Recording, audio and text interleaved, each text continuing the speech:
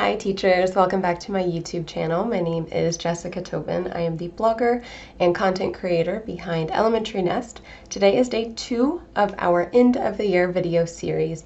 Yesterday we talked about compiling everything we have to do at the end of the year and putting it into more time manageable chunks and tackling them starting today or tomorrow. Today's video, we're going to be talking about tackling end of the year behavior. So we're going to be talking about what kind of behaviors you're going to see and then strategies to work around those behaviors at the end of the year. So like I said yesterday, we have a little freebie with 10 organizational pages. I will have the link to that in the description below. The video we talk about today, we won't be using any of these freebies in this resource, but I did want to still provide that link for you because some of the stuff that you may have on your to-do list and your organizational pages may kind of relate to some of the content we talk about today. So I'm going to get started. I will be sharing slides from a PowerPoint for you guys and talking while you see the slides. If there's any questions, leave a comment in the comment section below, and make sure you click the subscribe button so that you can so that you can get a notification for video 3, which I will post tomorrow. So let's get started. We are going to dive in by talking about what kind of behaviors to expect. And you might see some changing behaviors over the next couple of weeks. You may have already seen them in your classroom. Students and teachers are going to be getting a little bit restless towards the end of the year. You may find that your students are starting to get a little bit more chatty. You may notice an uptick in behavior issues that you'll need to address. This may be because of the changes in the schedule that happen at the end of the year. Could be state testing, broken routines, maybe overall excitement or overall dread for that summer break, which I will talk about tomorrow.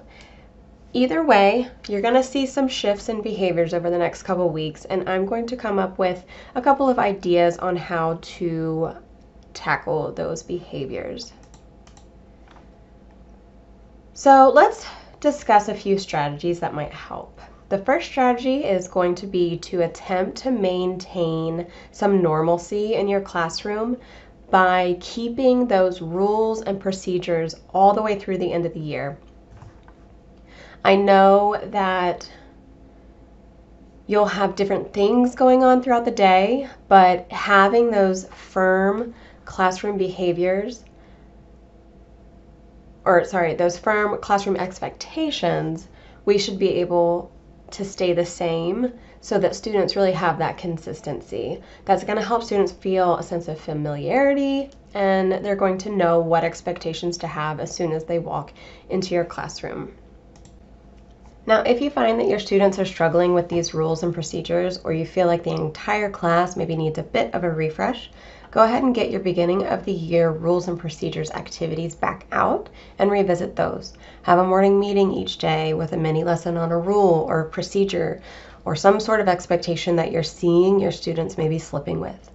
Include activities from that pack. That's going to help your students remember what their expectations are. The picture that you see in the background, that is an activity set.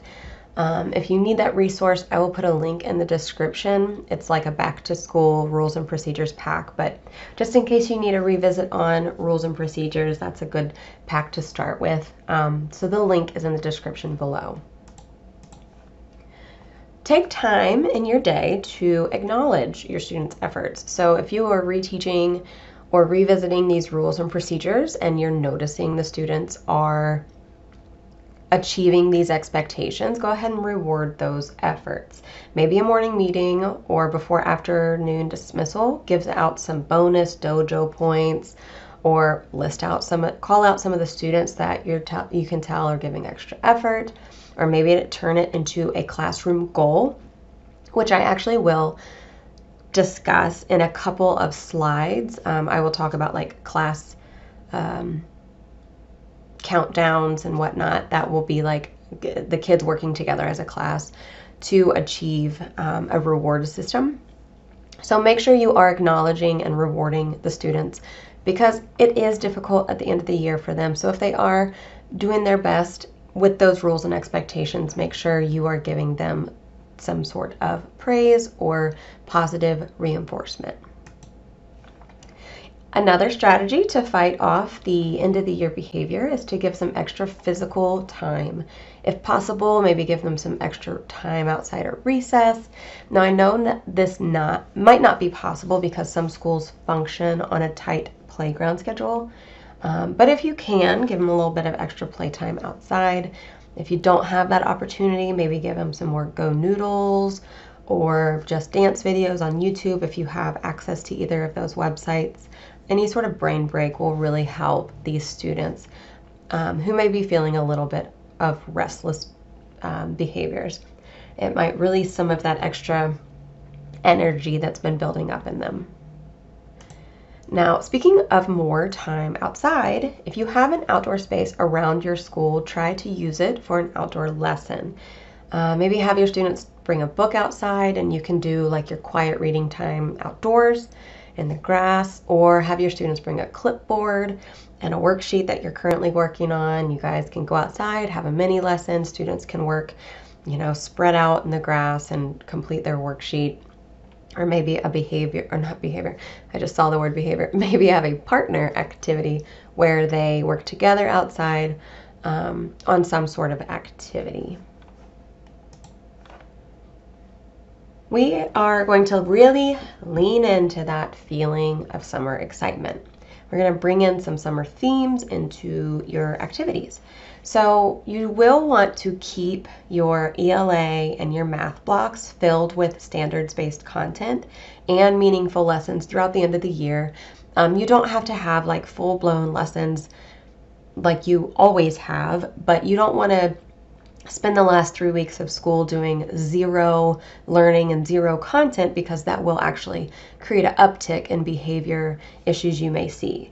So if you want to still keep that routine and that consistency for the students, you can keep your ELA and your math blocks, but you can fill them with summer themed fun. So for example, this is a reading activity you could do. It is a text features passage all about underwater sea life. So while the students are still really enjoying learning about summer and getting into the themes of summer, they're also focusing on some Common Core skills and their reading comprehension skills at the same time. I will put a link in my description. This is a summer text features pack. If you are interested in grabbing that, the link will be in the description below.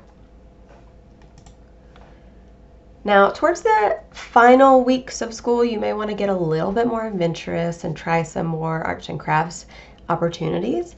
This can maybe be a reward for good behavior, or it can just be a project that you want to do.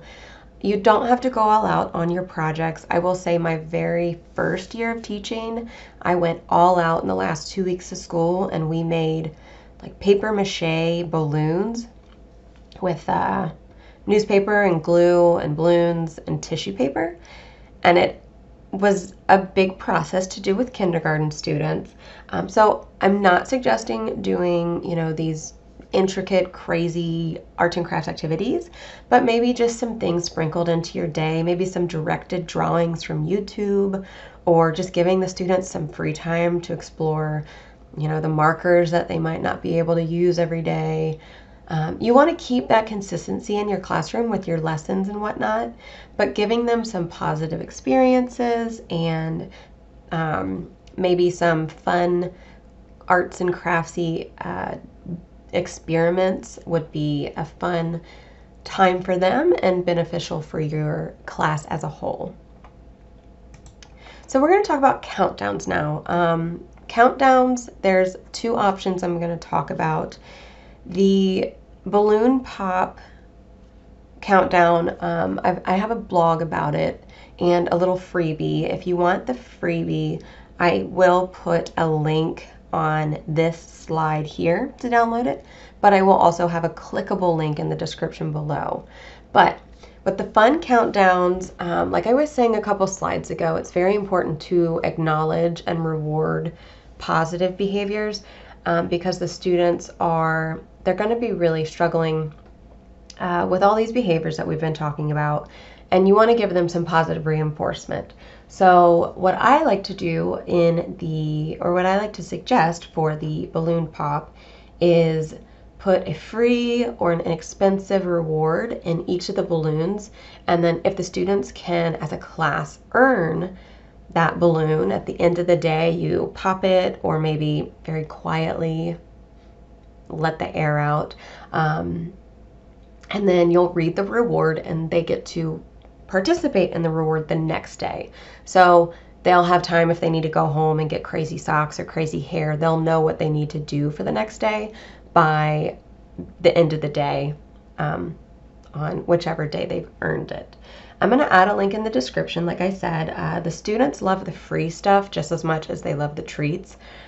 Stuff like no sock day or pajama day or extra computer lab time, stuff that's not going to break your bank, but it will still give them lasting memories, and things that they will really want to work towards.